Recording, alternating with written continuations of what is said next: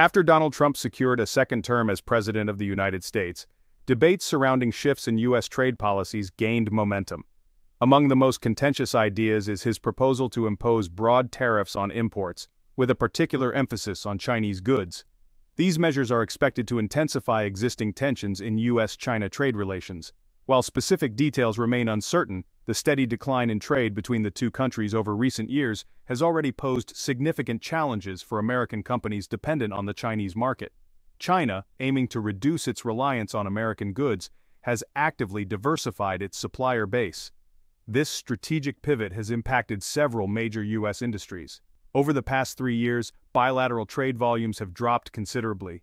Most recently, China ceased its purchases of copper scrap from U.S. suppliers.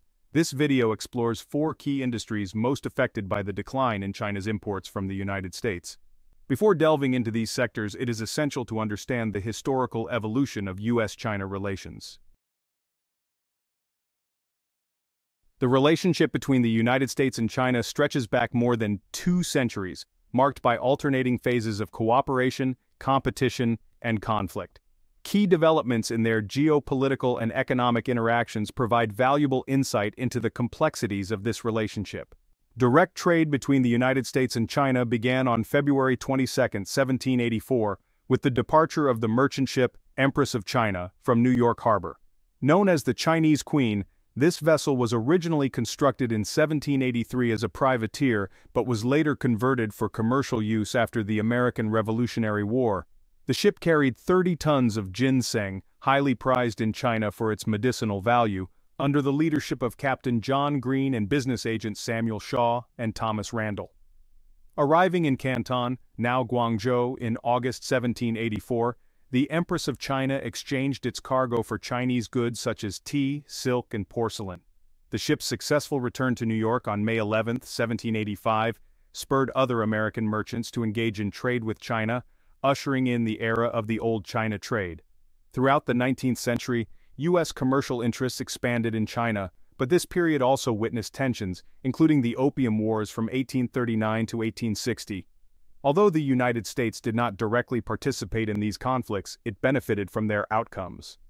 In 1844, the Treaty of Wanghia, the first formal agreement between the U.S. and China, secured most favored nation status for the U.S., providing equal trade privileges alongside other Western powers. This treaty opened 5 Chinese ports to American trade and allowed U.S. citizens to be tried under American law rather than Chinese jurisdiction. Additionally, it permitted Americans to purchase land and establish institutions such as churches and hospitals, fostering cultural and commercial exchanges. During World War II, the United States supported China's resistance against Japan through military aid, financial assistance, and personnel deployment, including the famous Flying Tigers. This volunteer air group, led by Claire L. Chennault, became renowned for its combat success against Japanese forces, symbolized by its shark-faced Curtiss P-40 Warhawk aircraft. Following Japan's defeat in 1945, the Chinese Civil War resumed between the nationalist Kuomintang, KMT, and the Communist Party of China, CPC. Despite U.S. military and financial support for the KMT, the CPC ultimately prevailed. On October 1, 1949, Mao Zedong declared the establishment of the People's Republic of China, PRC, while the KMT retreated to Taiwan, maintaining its claim as the Republic of China, ROC. Amid the Cold War's broader anti-communist strategy, the U.S. initially recognized the ROC in Taiwan as the legitimate government of China. This policy persisted until the 1970s, when geopolitical shifts prompted a reassessment of U.S.-China relations. Cold War period, from 1949 to 1971. In the early Cold War years, the United States sought to isolate the People's Republic of China through trade embargoes and restrictions on strategic exports. These measures were reinforced by direct military confrontations, such as during the Korean War from 1950 to 1953, where the United States and China supported opposing sides. By the early 1970s, however, changing geopolitical dynamics led to a gradual thaw in relations, culminating in President Richard Nixon's historic 1972 visit to China. Rapprochement and normalization, from 1971 to 1979. President Richard Nixon's 1972 visit to the People's Republic of China marked a pivotal shift in U.S.-China relations, culminating in the issuance of the Shanghai Communique on February 27, 1972. This landmark document established a framework for future cooperation between the two nations, while candidly acknowledging their differing perspectives, particularly regarding Taiwan. The Shanghai Communique was groundbreaking in that it allowed both countries to express their respective stances on key issues without necessitating immediate resolution. The United States recognized the One China policy, stating that all Chinese on either side of the Taiwan Strait maintain there is but one China, and affirmed its interest in a peaceful settlement of the Taiwan question.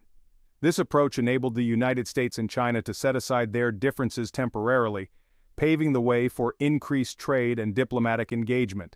In 1979, under President Jimmy Carter, the United States formally recognized the People's Republic of China as the sole legal government of China, leading to the severance of official diplomatic ties with Taiwan. To address concerns arising from this shift, Congress enacted the Taiwan Relations Act on April 10, 1979. The act established the American Institute in Taiwan to manage unofficial relations and mandated the provision of defensive arms to Taiwan, thereby ensuring the island's self-defense capabilities. The act also declared that any non-peaceful efforts to determine Taiwan's future would be considered a threat to the peace and security of the Western Pacific and of grave concern to the United States. The Taiwan Relations Act has been instrumental in maintaining a delicate balance in U.S.-China-Taiwan relations. It has facilitated robust unofficial ties between the United States and Taiwan, encompassing economic, cultural, and security dimensions, while upholding the U.S. commitment to the peaceful resolution of cross-strait differences. This framework has contributed to regional stability and has been a cornerstone of U.S. policy in the Western Pacific. Let's take a quick pause. If you've enjoyed the video so far, could we ask a small favor? Hitting the like button helps us reach a broader audience, and sharing your thoughts or feedback in the comments makes an even bigger impact. Thank you for watching. Now, let's dive back in. Economic engagement from the 1980s to the 2000s. Under Deng Xiaoping's leadership, China initiated market-oriented reforms in the late 1970s, transitioning from a centrally planned economy to a more market-driven one. These reforms, known as Reform and Opening Up, aimed to modernize China's economy by encouraging foreign investment and introducing market mechanisms. The establishment of special economic zones in coastal areas like Shenzhen provided favorable conditions for foreign businesses, including American companies, to invest and operate in China. This policy shift attracted significant foreign direct investment, contributing to China's rapid economic growth and integration into the global economy.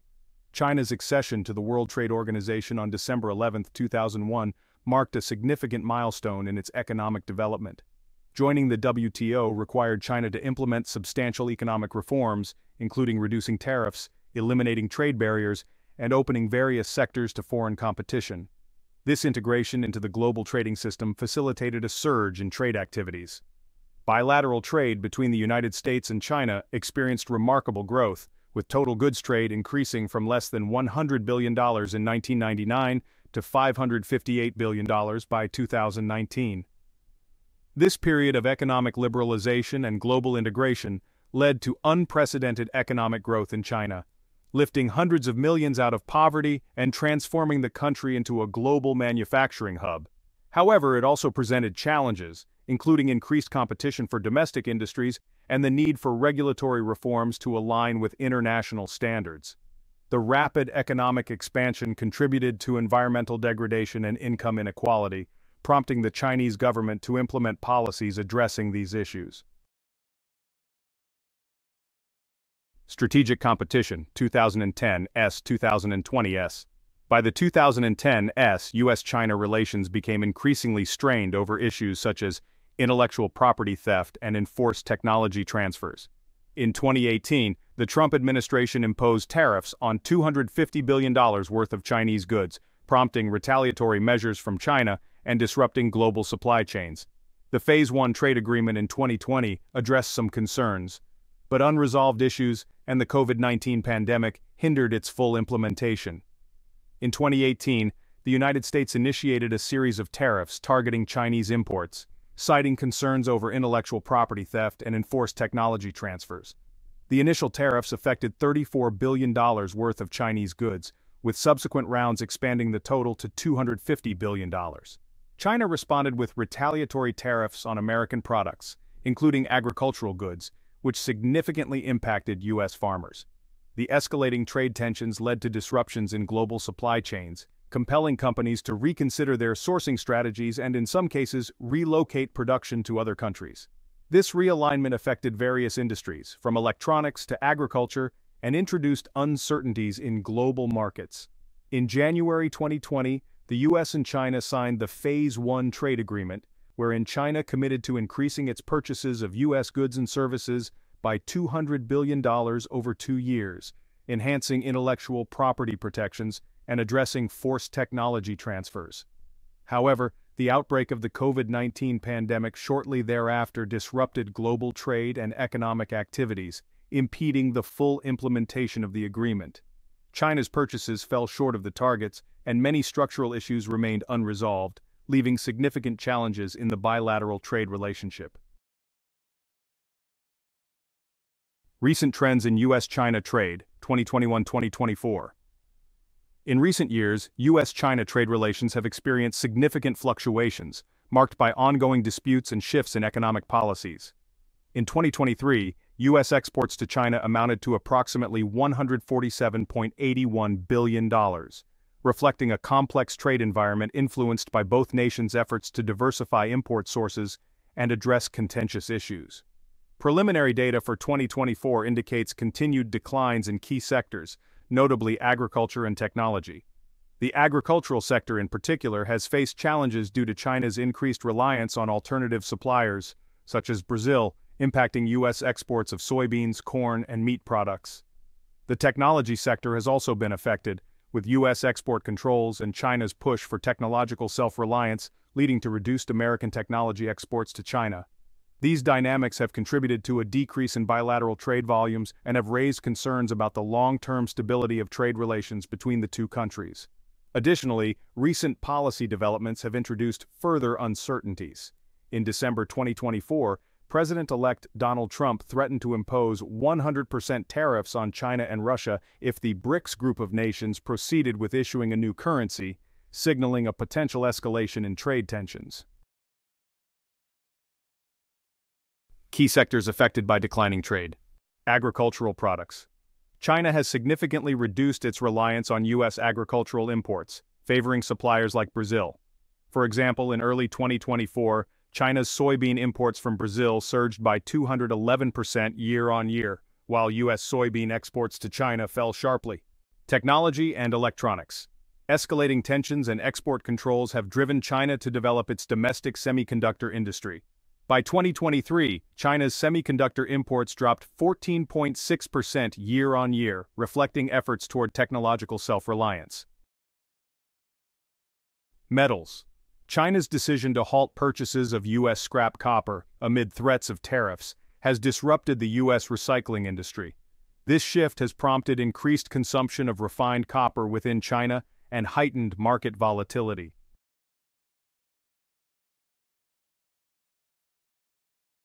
Energy. China continues to diversify its LNG imports, sourcing more from countries like Australia and Qatar. Although U.S. LNG exports to China saw short-term increases, long-term contracts with other suppliers underscore China's strategic diversification. Conclusion. The U.S. tariffs on Chinese goods have caused significant disruptions in the American economy, increasing costs for consumers and businesses while failing to revitalize domestic industries. Meanwhile, China's strategic diversification of import sources has insulated its economy from the full impact of these policies, leaving U.S. exporters, especially in agriculture, vulnerable. These developments highlight the unintended consequences of protectionist policies and underscore the need for a balanced, cooperative trade strategy in navigating the complexities of U.S.-China relations. That's all for this video. Thank you for watching this video. We sincerely appreciate you joining us today. If our content resonated with you or sparked inspiration, please consider expressing your support by liking it and subscribing to stay connected with our community. Your support holds immense value for us. You can watch another video of our channel, which is now on the screen.